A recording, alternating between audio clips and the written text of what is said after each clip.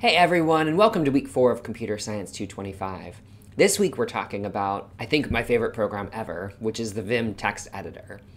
Vim, as a text editor, is a program that's going to let us actually put things into files. So far, we've talked about files, but we haven't looked at how do you actually create files and put things inside of them. Or take files that exist and make changes to them, which of course, as you're doing software development, is a thing that we're going to have to do all the time.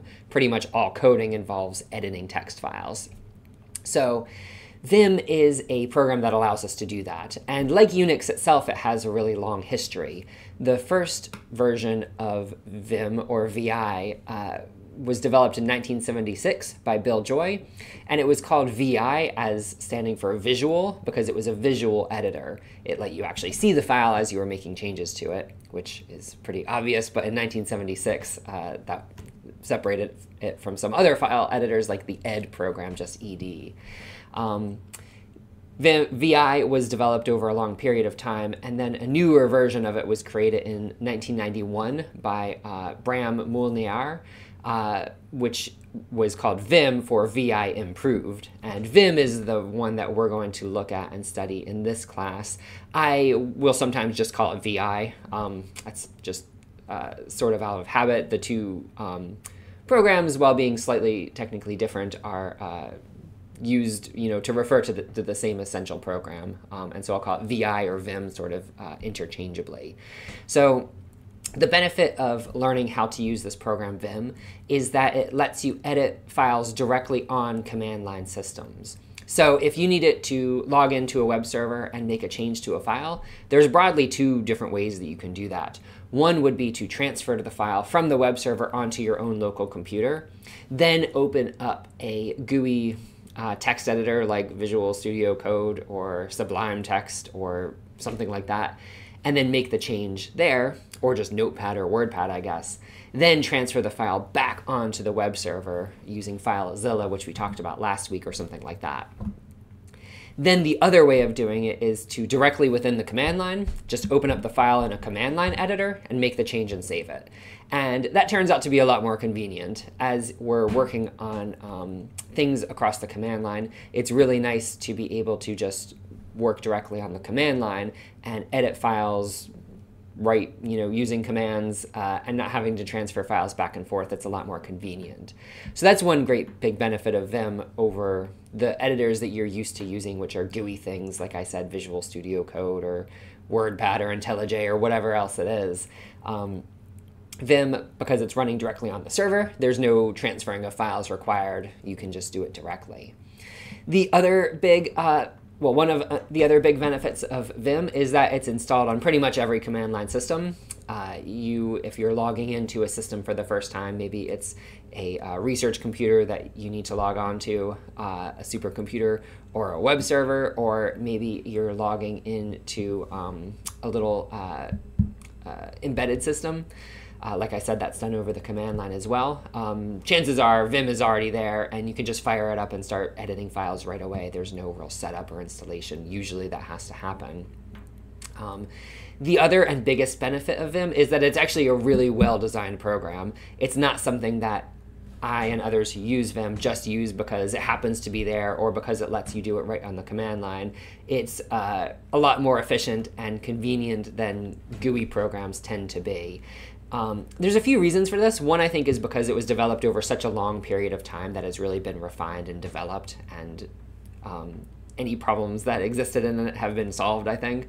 Another is that because it's designed primarily to be used with command line systems, there's no reason to ever use a mouse. As we've seen, you don't use a mouse in the command line system. It's all keyboard driven. And because of that, it's very efficient. You don't have to ever hunt and peck with the mouse through a view menu or anything like that to make things happen. Instead, it's all keyboard oriented, which is a lot more efficient. You don't have to take your hands off the keyboard to do stuff. Instead, you can just use key commands. Once you learn this program, it is really, really efficient. It lets you work more quickly and without having to, as I said, take your hands off the keyboard. I use Vim not just to write code. Pretty much all code I've written over the past 10 plus years, 15 plus years has been in Vim. I also use it to write papers, to write the notes for my website, to write letters, to write a book. I use it for everything. Once you get used to the system and the way it works, it is incredibly effective at editing text. So this week we're going to focus on sort of the basics of using Vim on the command line. How do we open up a file and make changes to it? Things like that. We'll also talk about cutting and copying and pasting, undo and redo, saving files, sort of the basic things that you need to be as effective as you are with Visual Studio Code or IntelliJ or Notepad or whatever else it is that you are used to using for your coding and file editing. Later on in the semester, in I think it is week 13, we'll take a look at some of the more advanced things that Vim has that other editing systems don't have. But for now, let's get started by pulling up a terminal, and we can, I guess, first log in to the CPSC server so that we can start using Vim. So I'll just SSH in real quick.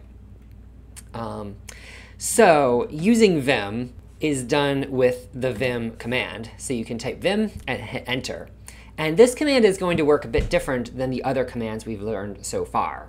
So far, the other commands have done some action and maybe printed us some output, like maybe printed out listings for our files, or maybe printed out a file with the cat command, stuff like that. And then they give us back the prompt immediately so that we can type another command.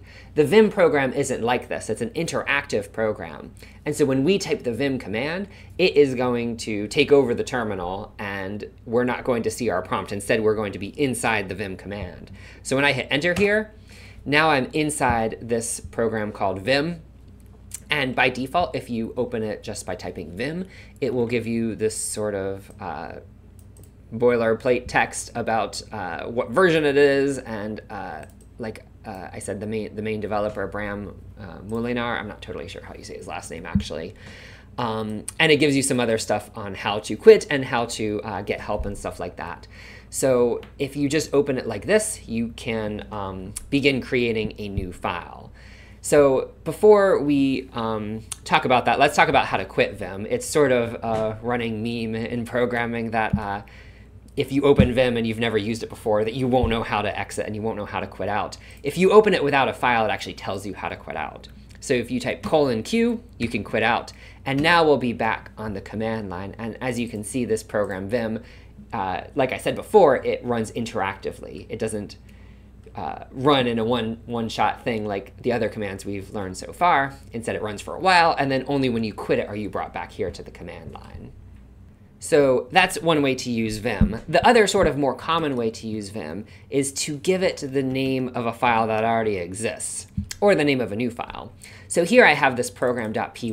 I can open that with Vim by typing the command Vim, followed by the name of the file I want to open, vim program.py.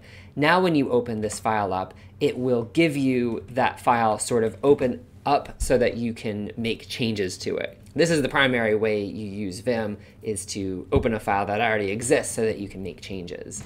As you can see, it displays the file out to you, and it has some things that are common in other text editors, like it has syntax highlighting. Because this is a Python file, it comments the comment in green, and it has like the strings in teal, and built-in things like print and input in blue and stuff like that. It has basic syntax highlighting that other text editors have. Now we can quit out of this by typing :Q again, because there's actually something we have to talk about before we talk about making changes to this. For instance, if I wanted to just type another line onto this file, like maybe I will print like a message that says goodbye. If I just start typing PRINT, oh, actually that was crazy. You can see that things didn't happen. It didn't actually put in the word print. Instead, it pasted something in, and then it said pattern not found new. And that's because Vim works very differently from other text editors, and we need to talk about how that works. So let's pull over a tablet real quick, and we can talk about the Vim mode system. Okay, so Vim, unlike other common text editors that you're probably used to using, is what's called modal, in that it has different modes of operation. And depending on what mode you're in, the key commands that you'll give it are very different. There's a few different modes rather. The mode that you start off in is called command mode. In command mode, you don't actually enter text. You instead do commands to change the text. We'll talk about what some of those are in a sec here. But the other mode, one of the other modes I should say, that you will spend time in is insert mode. When you're in insert mode, you actually can type text and it will go into the file that you're editing. This is a common sort of thing that is maybe hard to get used to for new people using Vim, is that in non-Vim text editors like IntelliJ or WordPad or whatever, all of those work in the same basic way, in which that you're pretty much always in what Vim would consider insert mode. Whenever you are in the file, if you type stuff, it goes into the file. That's not how Vim works. In Vim, you have to be in insert mode to insert text. And when you're not in insert mode, if you're in command mode, then your keys do different things. The great benefit of this is that you can have simpler key commands than you can in other text editors. In a normal text editor, if you type P, for instance, it will put in the word P, or the letter P rather, into the file you're editing. And if you want to put a P into a file in Vim, you have to be in insert mode. If you do P in insert mode, it'll put a P into your file. In Vim, if you're in command mode and you do P, it does paste. That is nice because P is a nice, easy to type command. In a sort of GUI text editor, to paste, you have to do Control V, which we're all sort of used to because that's how you've used text editors for a long time now. But if you think about it, that kind of actually is not great. First of all, what does the V even stand for? I don't think anyone of you probably know. I don't know myself. But also you have to reach over and do the Control, probably with your pinky, and then the V with your index finger, which is sort of a strain on your fingers eventually if you do it that many times. And also it's kind of hard to remember. This is such a common command that you all probably remember it. But P, I think, is a universally better command for doing paste than Control V. And so that's the reason Vim has this mode system. It lets you sort of have better commands, better shortcuts, because you can just use regular old letters for them. You don't have to do controls and alts and shifts and all that kind of junk. So that's the main reason for this. So we have to go back and forth between these two modes. We go into insert mode when we want to enter text, and then we go back into command mode when we want to do stuff to the text, like undo and redo, copy and paste, save, quit, those kinds of things. So how do you get between one mode and another? Well, to go from command to insert mode, you can do one of two things. You can either do I to get in there, the I key, or if you're using a keyboard that has an insert key, you can just hit the insert key. So either I or insert brings you from command mode into insert mode. Then if you want to go back from insert mode into command mode, you use the escape key. So let's see how this works when we actually fire up Vim again. So I'm going to open up program.py again. And now if you notice, I'm in command mode. Command mode is the default one. That's where you start out in. So if I do things like type, I don't know, P again, it does paste. It doesn't actually type a P. If I want to actually put a P into this file, I have to go into insert mode first, which, like I said, I will do by pushing the I key. Then when you do that, if you notice down here, it gives you this little visual clue that you're in insert mode. At the bottom, it has the word insert now. Now, if I type letters, they actually appear into the file. So I'm in insert mode to do my typing. Then if I want to, for instance, save this file, I will hit escape first to go back into command mode. So when you're editing in Vim, you go back and forth between insert and command mode. Now I can save, which incidentally is :W, W standing for write, as in like write the file back to disk. And then that will save the file back out. Now again, if I type keys, it doesn't actually put things into the file. Instead, it does whatever that key does in command mode.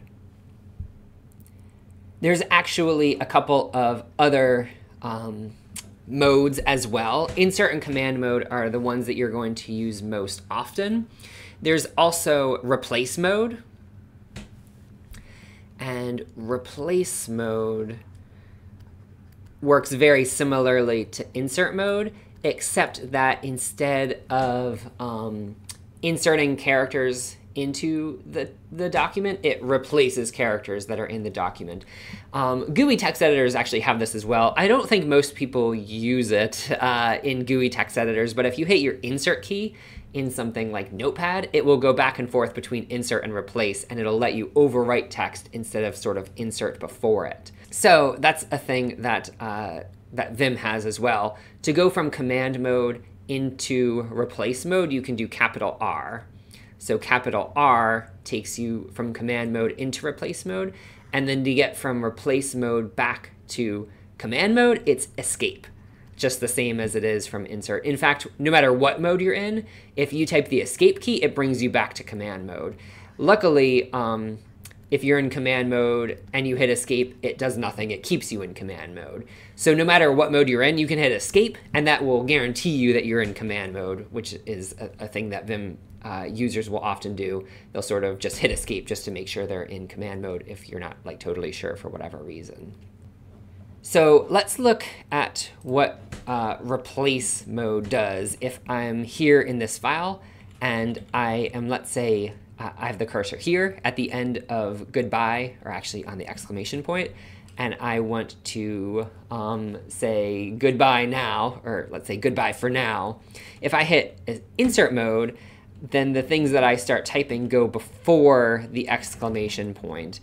If you are in replace mode, and if you hit the capital R, it'll give you this replace thing down here. Then when you type, it will instead overwrite the text that is there. So you can see now the exclamation point and the close parenthesis got overwritten, and you have to put them back again. I don't use replace mode very much, but since we're here, that's what we're talking about. So if you wanted to, for instance, overwrite this little sentence here with something else, you can go into replace mode and then say, please tell me who you are, or something like that. Then you can use replace mode to do that. Like I said, I don't typically use replace mode very much, but since we're talking about modes, I thought we'd talk about it. There's another mode, however, which is very commonly used and very helpful, and that's called visual mode. We'll talk more about visual mode today, but visual mode is used for selecting text. That's something you normally would do with the mouse in a GUI text editor. You would normally like select around with the mouse to choose different text. For example, to copy and paste a big block of text, you'd select it with the mouse. With Vim, you use visual mode. To go into visual mode, you can type the V key. As we'll see, there's actually a couple different types of visual mode, but the basic one you can get in with the V key, and you get back out, you probably guessed it, with the escape key back into command mode. Visual mode is really helpful, like I said, for selecting text. If we want to come back over here to this Vim instance, if I want to select, for instance, all of these two lines, you can type V to go into visual mode. And as you can see, your little indicator down here tells you you're in visual. Then as you move around, you can see that the text is getting highlighted just like it would be if we grabbed it with the mouse. You can use this to then copy all of the text and then, let's say, paste it, somewhere else. Paste and rather copy and paste. So visual mode is used for selecting text, and we can then use the escape key to go back into command mode again to do our commands to move around the file and save it and so on like that. All right, now let's talk about how you move around the cursor in Vim.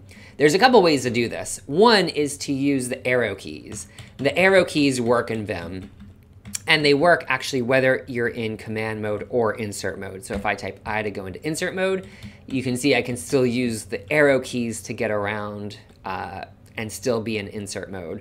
But there's actually depending on your perspective, better ways of getting around in Vim, which is to not do it in insert mode, but rather to do it in command mode. Then you can use more different keys to move around.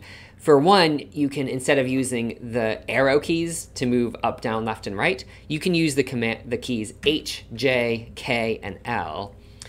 The benefit of this is that it keeps your fingers on the home row. So a lot of the design of Vim is geared around efficiency and also minimum amount of movement, which becomes an issue for people who do a lot of typing. If you do a lot of typing in a GUI text editor, you might run into problems with like your pinkies and things like that if you have to use the Control and Shift keys a lot, or also reach over your hand to the arrow keys. So a lot of the design of Vim is based on keeping your fingers on the home row and having minimum amount of movements to accomplish different tasks. So H means go left, J means go down, K means go up, and L means go right. And so when you type these, unlike commands on the command line when we have the prompt, Vim doesn't really show what key I'm pressing, so I'm highlighting it on the screen separately. Vim doesn't normally have that sort of yellow text that is showing what key I'm typing. I'm just putting that in there so you can see what I'm doing and follow along. So H goes left, J goes down, K goes up, and L goes to the right. There are other ways of getting around as well. The caret, which is Shift 6, brings you to the beginning of the line. The $sign, which is Shift 4, brings you to the end of the line. There are other ways of getting around the file as well. You can go word by word. So if I go back to the beginning of the line, if I type W, it brings me word by word through the file as I'm going down, down, down like that. You can use the B key to go back by word, back by word, which is helpful as you go. You can do little g, that always brings you to the beginning of the file, and you can do capital G to jump to the end of the file. You can also jump to a specific line. So if I want to go to line 3, I can type 3, capital G, and that will bring me to line 3. That's not as helpful when the file is only 5 lines long, because I could have just done the K command up to get a couple of spaces up. But if you have, a file that's hundreds of lines long, you can jump to specific lines. Again, it is whatever the line number is. So I can jump to line 5 with 5, capital G, like that. Notice, of course, you have to be in command mode for that to work. If I'm in insert mode and I type 5, capital G, obviously it's going to literally type the characters 5G into the file. That's why you're going to spend some time in command mode so that you can do these sort of nice short commands to move around the file as you're doing stuff. There's actually tons more movement commands to get around to different places in the file, but we're going to save some of them for later. I don't want to overwhelm you with it. So the important ones are sort of HJKL to move around the file, caret to go to the beginning, dollar to go to the end, B and W sort of move you word by word, GG is the top of the file, just capital G is the end, and then a specific number followed by G brings you to that specific line. That's sort of enough to sort of learn as you're getting going with it. There's actually a lot more, and the benefit of these is that they can be combined up with other actions, as we'll see later in Vim. But for now, we'll just use them to move around. Next, we'll talk about saving and quitting. So the way that you save, as I said earlier, is :W. There's some commands in Vim that start with colons, and those will bring up this sort of command area down here at the bottom where you can see the command that you're typing out. Saving is one of those, so I can do :W, which will allow me to save the program. Quitting is done with :Q, so Q will quit out. If I open the program again, I can also do, let me make just a change to this, let's get rid of this line here. I can do :WQ to save and quit the file, and that will do the same thing effectively as doing :W followed by :Q. You can just do :WQ to save and quit all in one go. There's another command for this, like if I just make another little change to this, which is Shift ZZ, so a capital Z followed by a capital Z, also saves and quits.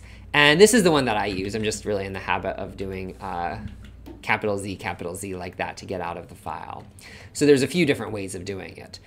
Something else we should talk about when we're talking about saving is how do you specify the name of the file. So if instead of editing an existing file, like I did earlier, if I just open Vim and start typing stuff, like maybe I'll just type, hello, how are you, in insert mode. If I try to save now, Vim will tell me that there is no file name because I didn't open it with a file name, so Vim doesn't know what I want to save the file as. So I can do :W and then give it the name of the file. Like maybe I'll call this note.txt, and then it will allow me to save it, and you can see that it says it's a new file here. So if you didn't specify the name of the file originally on the command line, you can do it like that. You can also load files if you want to. The command for that is :E. So if I opened it without a file, I can do :E to load up note.txt and then save it with just :W because now it already knows what file that this is called. If you are trying to leave Vim and you have unsaved changes, like maybe I'll make another note to this that says I am well. If I try to just quit, Vim will tell me no write since last change, which means that I have unsaved work in here. So there's two things I can do. I can either save it first with :W or :W quit, WQ to save and quit.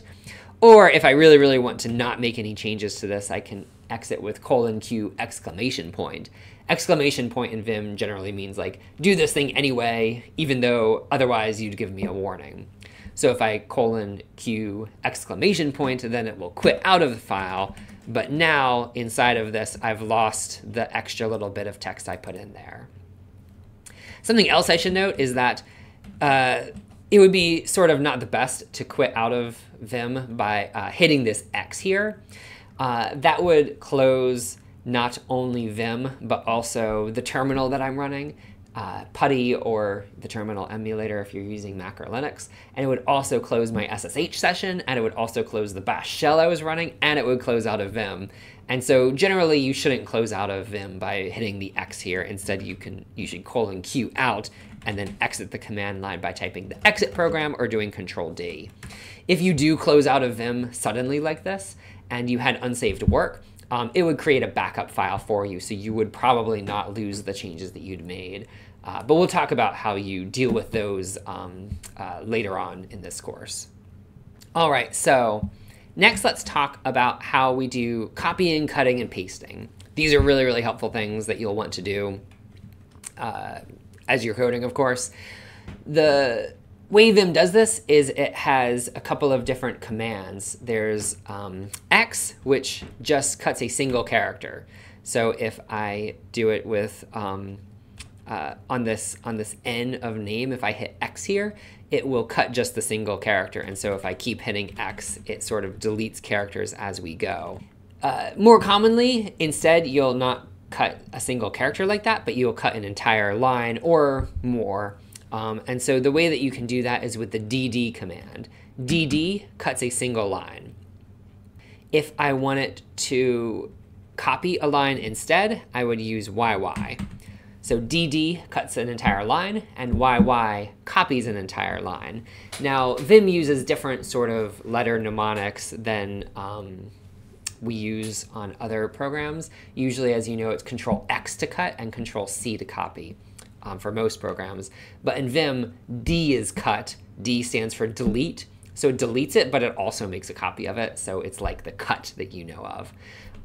So D is for cut, and then Y is for copy. Y stands for yank. So when I do YY to copy a line, in Vim terms, I would be yanking that line.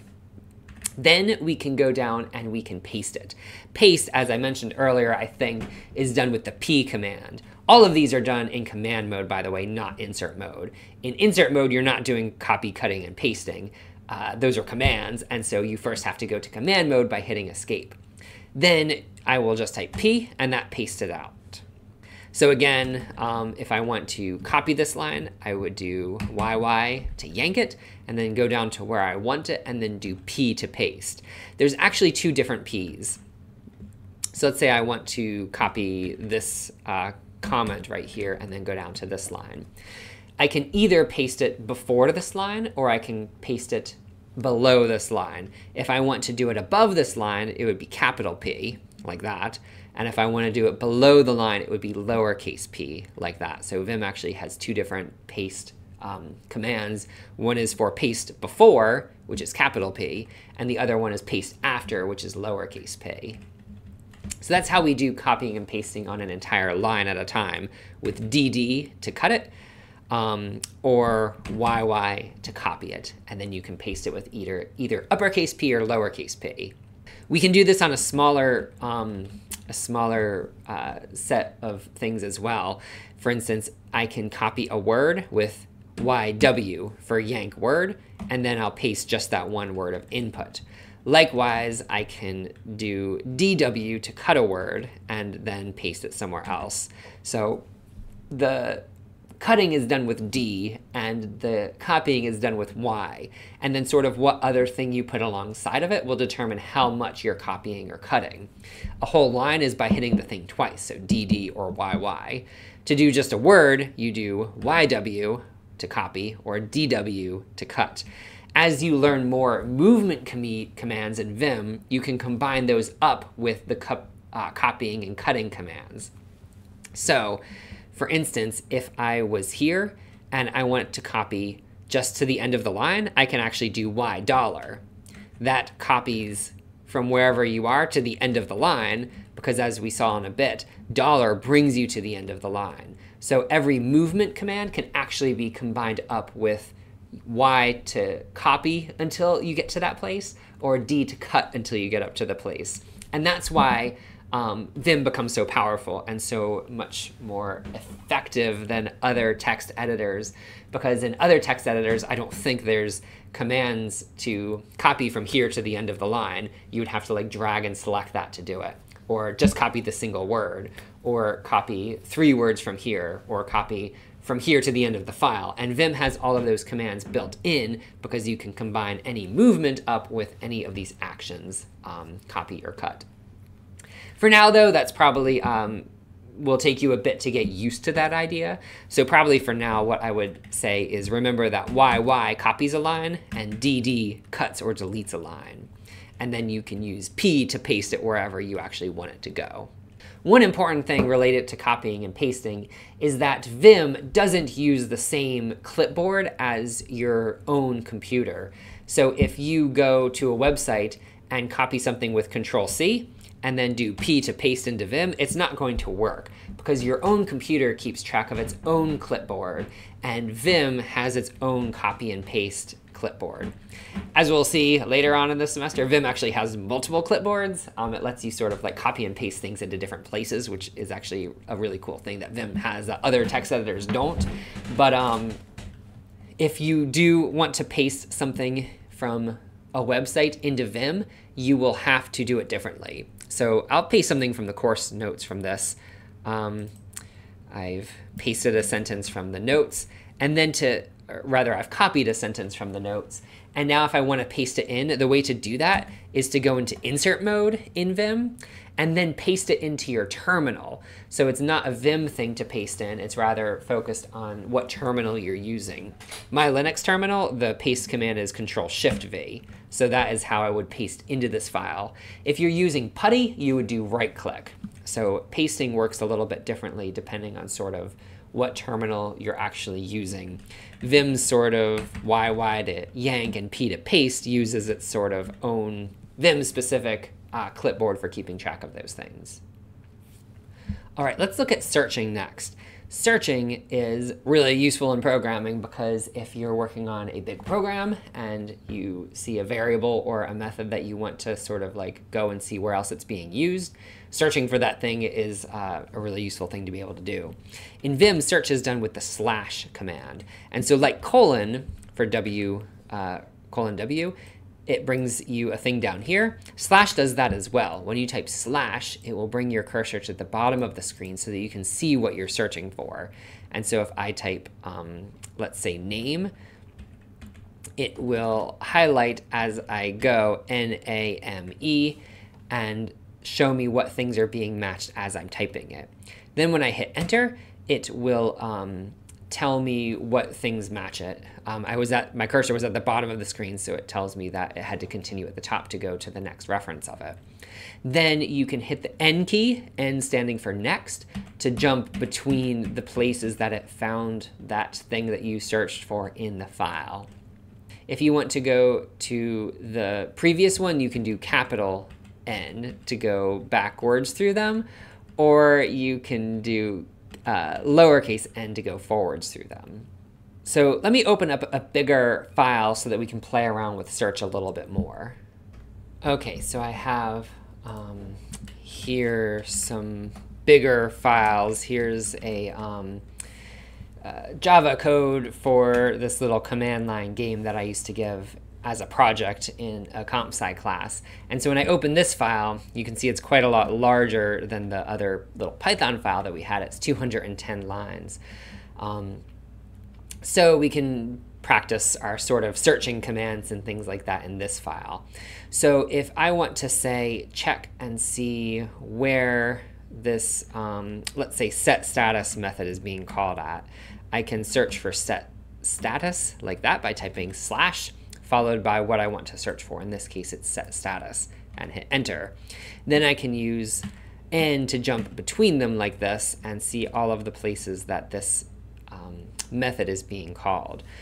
I can then use capital N, like I said, to jump back between the other ones. If you want to, you can also begin by searching backwards to start with, and to do that you type the question mark instead of the slash. So slash is search forward, and question mark is search backwards. So if I type set question mark set status like this, then I'll move backwards through them by default. So either way you search, either slash or question mark will work. There's actually a sort of even easier way to search for something in Vim, which is to just use either the asterisk or the pound or hash sign on top of something. So if I'm on top of this set status method and I want to go between all the places it appears in the file, I can just type asterisk on top of it. And that automatically searches for the word that's under the cursor. And then I can use N to go between them, just like as if I'd searched for it normally. So asterisk searches forward for something, and the pound sign actually searches backwards for something. So either one of those you can use as well. So if I want to see everywhere this key variable is used, I can do the asterisk key on it, and that will search for where this word key actually appears at.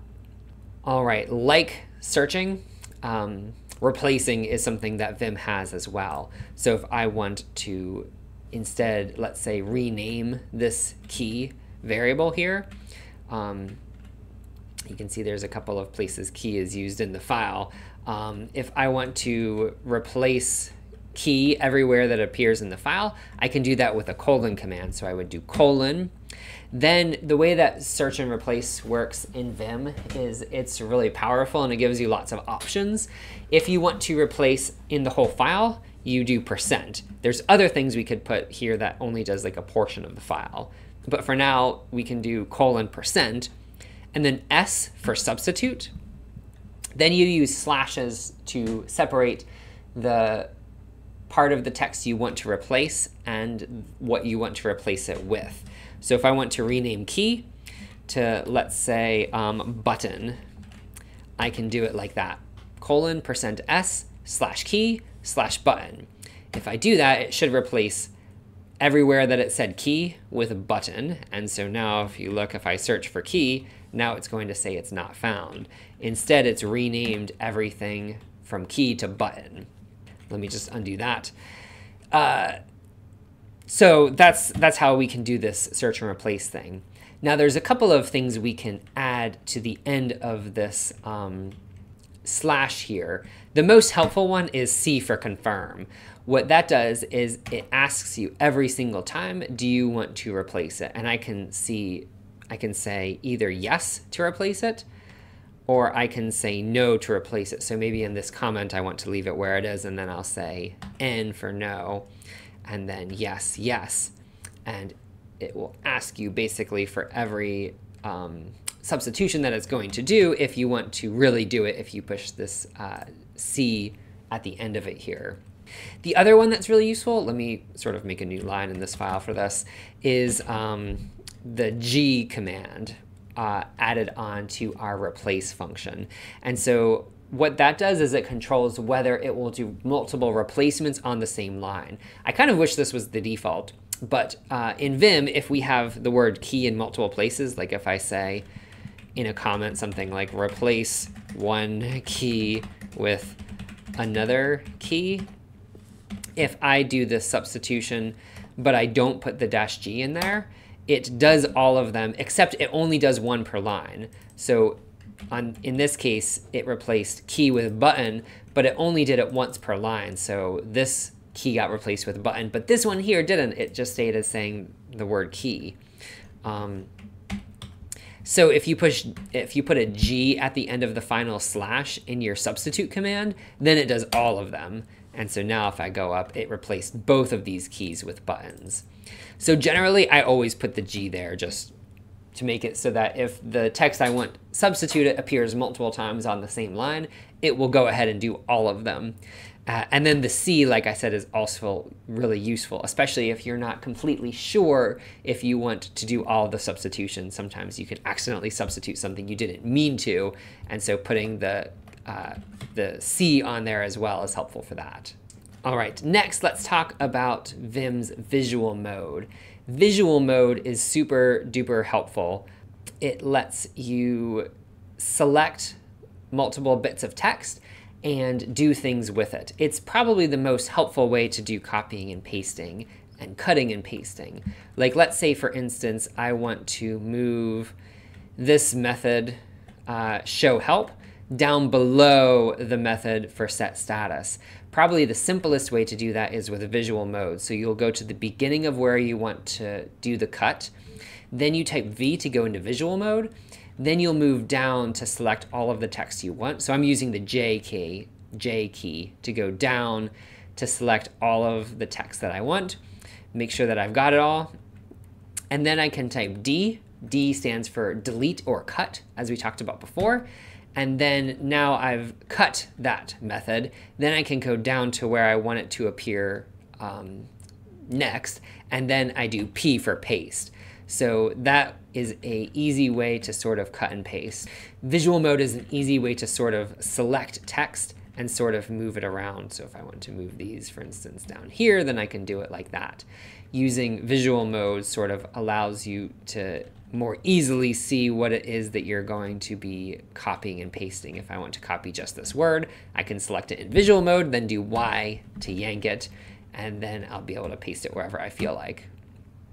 So visual mode, it's based on where you have the cursor at the beginning and the end of it. So let's say I want to copy this line and I went into visual mode and I want to select the whole thing. Well, as you can see, I messed up and I didn't get the beginning S. And so no matter what I do with this, I won't easily be able to get the S at the beginning of the line. But Vim actually has a way around this. If you want to go back and adjust the other end of the selection, you can hit O, and that will bring you to the other side, so then you can make sure the S is selected. Hit O again, and you go back to the other side. So this O command in visual mode sort of lets you go from one side to the other as you're sort of making the selection until you're sure that you've got everything that you want, and then you can do either D or Y to copy or paste it. There's other things we can do with it as well. We can use other Vim commands, one of which is this greater than sign, which looks like an arrow to the right. And if you hit that, it will move the selection to the right. It will increase the indentation level. So now you can see this curly braces lined up with the T. If I wanted to increase the indentation of it, I can do the greater than sign, which, as you can see, moved it so that now it is indented further over. You can do the same thing if you want to unindent something with the less than sign, which looks like an arrow to the left. That will move it one to the left, as you can see. Doing that makes it go from here to here.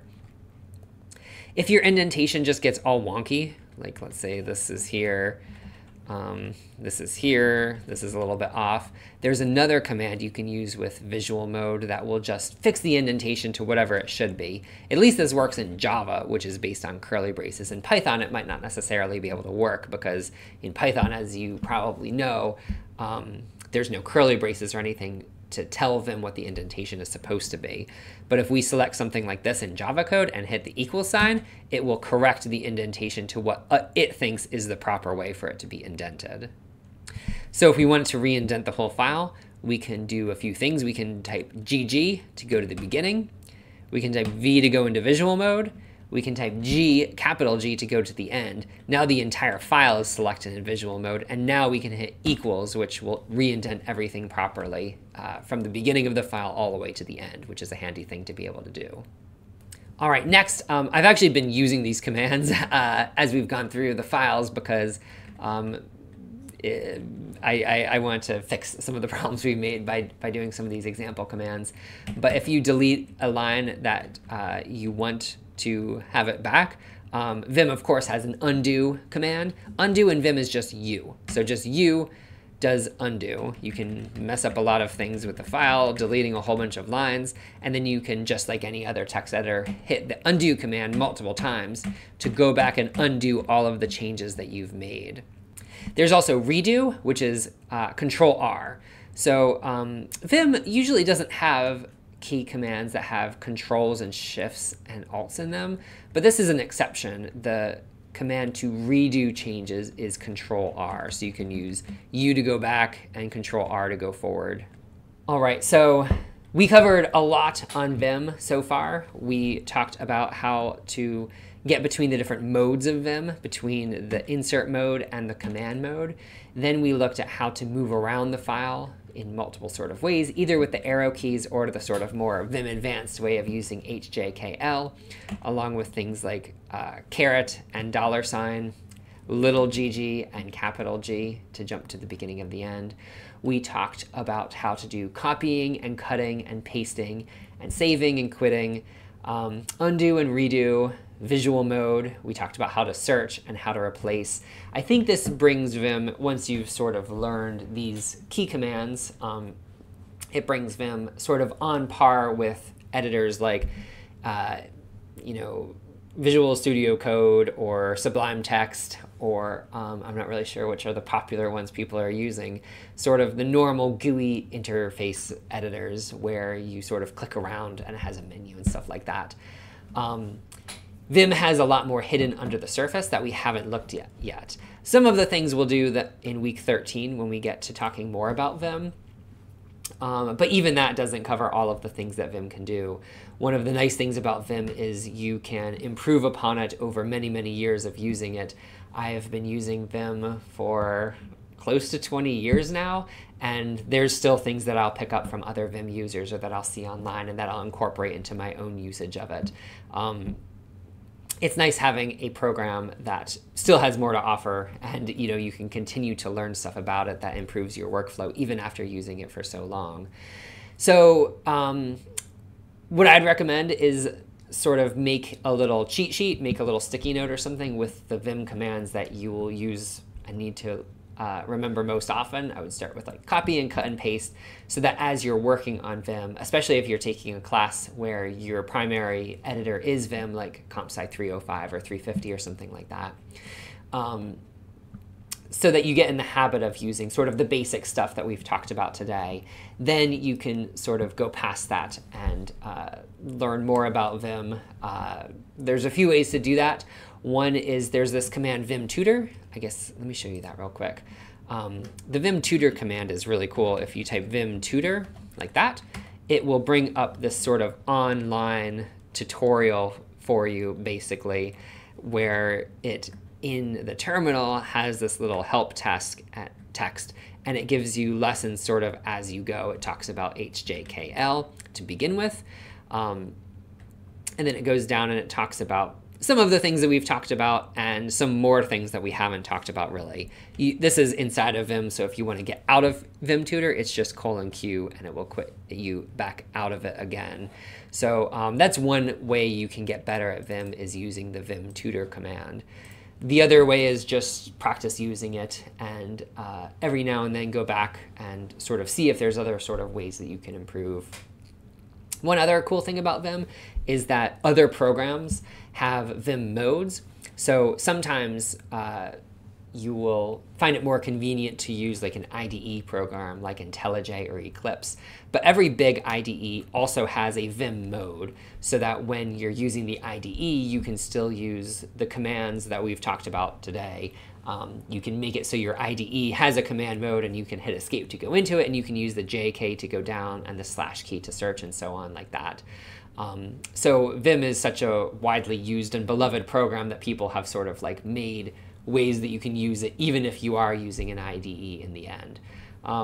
There's sort of differences of opinions on how worth it is to use Vim and how worth it is to put in the effort to get better at it. I'm firmly in the camp that believes that if you're a software developer or a cybersecurity expert or a system administrator or anything like that, your job is so much spent on using text files, working with text, editing text, adding text, and I think spending a little time learning how to use a really advanced tool for dealing with text pays off 100-fold down the line. So my advice is to use Vim in your classes and take the time to get good at it, because it really, really does pay off. So that's this week. Like I said, this was focused on giving you the basics of Vim. In week 13, we'll talk more about Vim and cover some of the things Vim does that other text editors just don't do. But that's week 13. Next week, we will be talking about the Git system for managing the source code for a project, managing revisions, and keeping track of your progress and stuff like that. So that's what the next week will be. I hope you all have a good week. Talk to you later.